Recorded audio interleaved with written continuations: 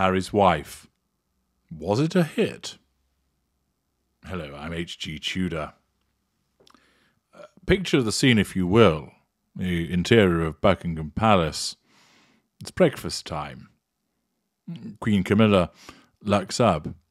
What is it? Chuck, what's on your mind? You look a little distracted, if I may say so.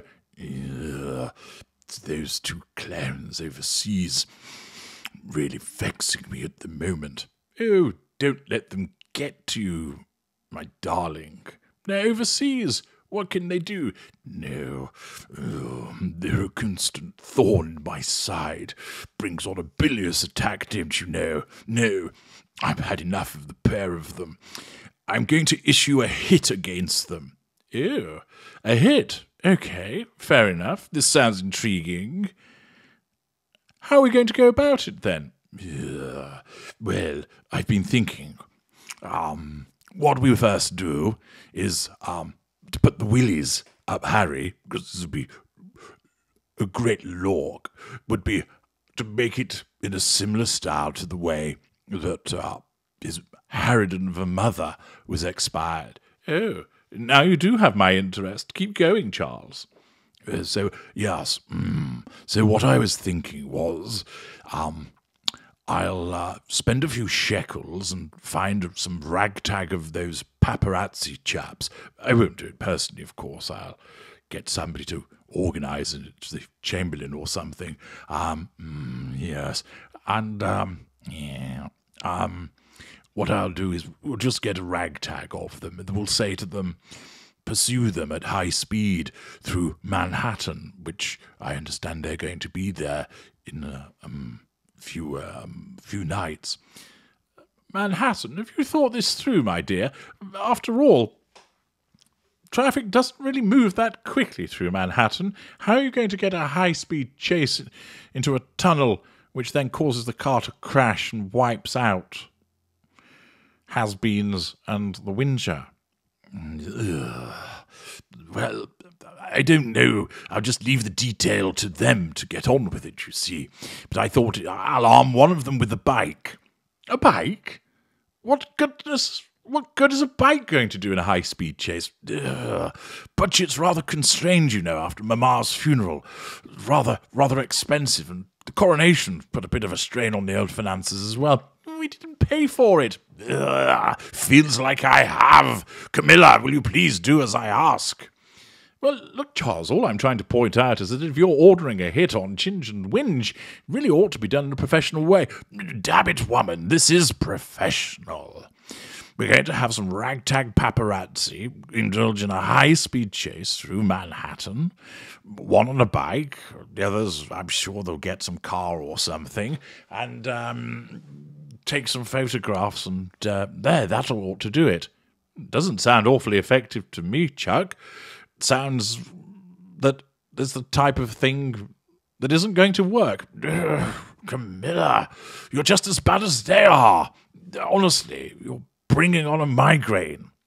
And I'm sorry, darling. I'm just pointing out the fact that your plan to order a hit on the gruesome twosome really doesn't seem like it's going to be effective. I really must point this out to you. Well, if that's not going to work, I don't know what is. I mean, after all, surely a few paparazzi chasing after them, crawling through traffic, and occasionally having a near miss with one of them on a bike is going to bring about their disincentivization, as Tudor calls it. I don't think it's going to. Perhaps you ought to get on to Tudor and get him to organise it properly. You might be right about that. But are you sure, my little pearl of wisdom, that sending a ragtag bunch of paparazzi after them isn't going to have the desired outcome? Well, no, it isn't. Pass me some Duchy of Cornwall cookies. I feel like a treat.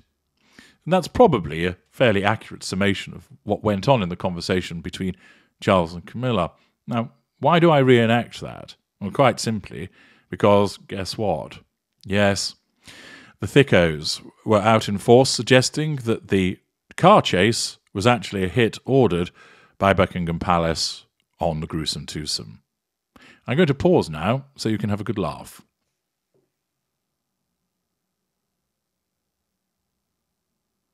There you are. Feel better for that? Thought you would.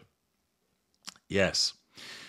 The thick as mince sugars have been putting it about on social media that the car chase was actually a hit, that it was an attempt on the life of Prince Harry and Harry's wife.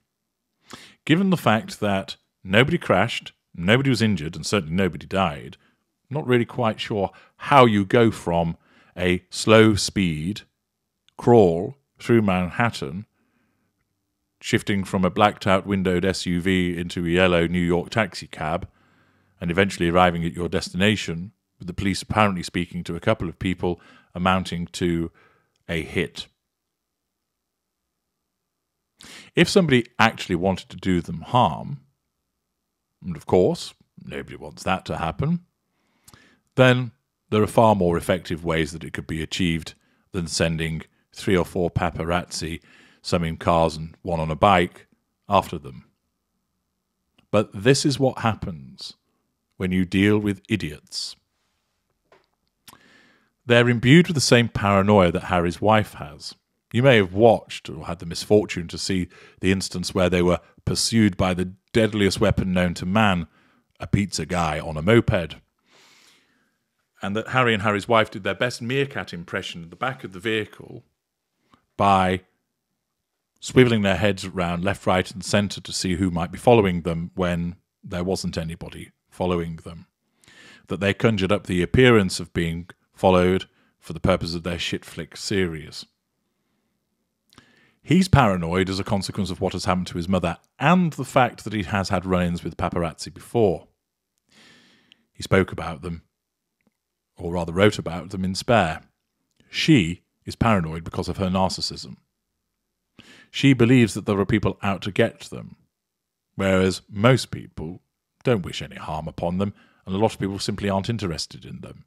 And it's in the way that she thinks that there's hordes of paparazzi chasing her around, and the paparazzi aren't interested. And has been repeatedly pointed out, the paparazzi isn't going to bother its backside to go chasing after them when they can get photographs of them arriving and leaving the event. They're not that important. They're not that interesting. And New York City's chock full of famous people and more interesting people than them. But of course, the paranoia that she has tells her that people are out to get her. She then bangs on about that, which feeds the paranoia of Harry and is a very useful way of controlling him. This is then picked up by the dwindling number of idiots that support these two and translates into their own conspiracy theories across the internet that this was a hit ordered by Buckingham Palace.